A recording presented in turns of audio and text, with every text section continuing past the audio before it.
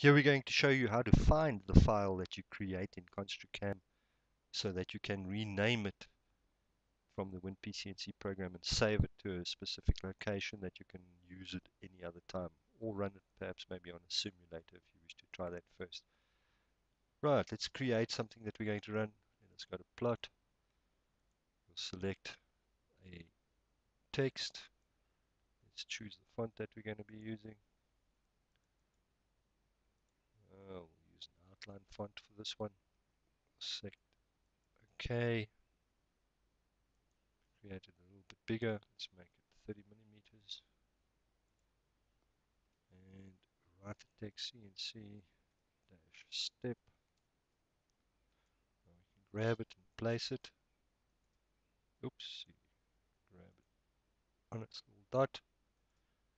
And we need to change it from a text to a graphic. So we select operate row, text to graphic.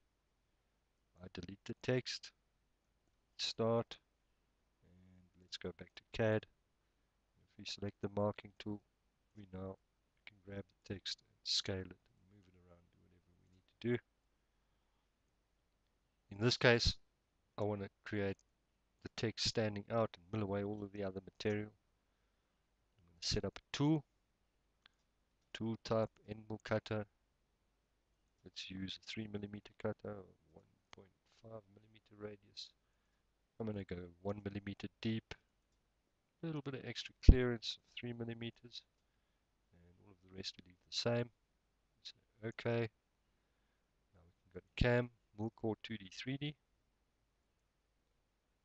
and we are on layer 0, and we're using the same tool. We're going to emboss it to the outside and use the rem row to mill away all of the rest of the material. So, OK, and there we have it. Now if we export the data to the WinPCNC program, we're not going to export tool 0, we're going to switch that off, leave it off. So export, open WinPCNC, and there the file is ready for cutting. And then of course we can set up the speeds on the tools. Let's go for a 20mm per second. The measure must be 0, and everything else is good. Save. OK. Now we can run the file. But if we want to keep the file, we'll need to find it in the WinPCNC installed folder. So I'm going to open the computer and navigate to the installed folder. Program files in this case. For some of you it'll be just under the C drive, WinPCNC. And we look for WinPCNC.tmp file, which we can now rename CNC step dot, and we're going to use the file extension NC for numerical control. Enter. Yes, we do want to change it. Here it is. Cut. We'll paste it on the desktop. And if we go back to WinPCNC, say open file on the desktop, CNC step.nc, open. There it is again.